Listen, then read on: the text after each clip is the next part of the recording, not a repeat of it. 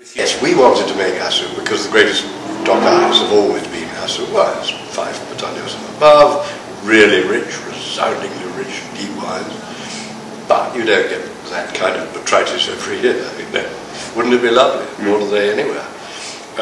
So what do? You have to, you're growing great grapes, you have to use a brother styles of wine. And we've actually, I would say, we've followed other Tokai makers in this regard, really. We didn't invent dry ferment, but the ferment, our key grape, 2/3 roughly of the vineyards, is a sensationally good grape. It is an incredible grape. I've just tasted actually your the Tokai Ferment Dry, the 2007. It's a very, very big, serious wine. It really is. And it really is only for food, isn't it? It's very aromatic, and people say what it's like. What is it like?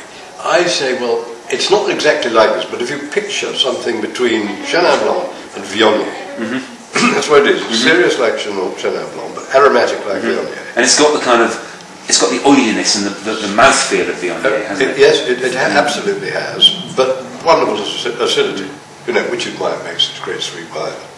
And you've got it down the screw cap now? Well, no, not yet.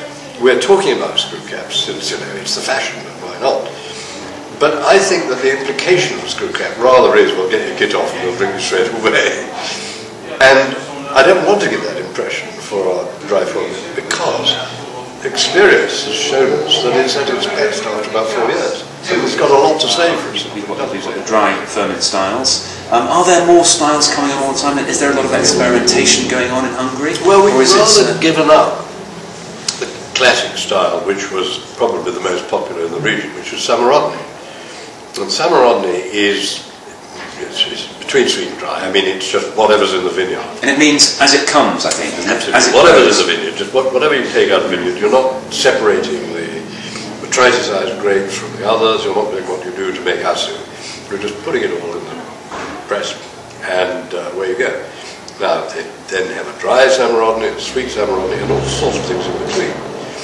And it is very much the local taste. It's a rather quite brown, rather fiery wine. A sherry wine, isn't it? It can be. It depends on what you do in the cellar. It's a simpler way of explaining residual sugar. Well, in the wine business, tradition has enormous value. I mean, we could express it in terms of residual sugar, as the Germans could express beer and ice later in terms of residual sugar, indeed. But why do that? No, I mean, the local colour is important. It's just, in the case of Tokaji, it is very complicated. You don't want to demystify it too much, do you? Yeah, but by the time you've said, people who ask you about ferment and the other grapes, you've already spent quite a lot of their time, and you want to get across the fact, you want to taste this. Tell me what you think about the taste, which is this wonderful dried fruit characters that you get. You don't find it any other way. Hugh Johnson, thank you very much indeed.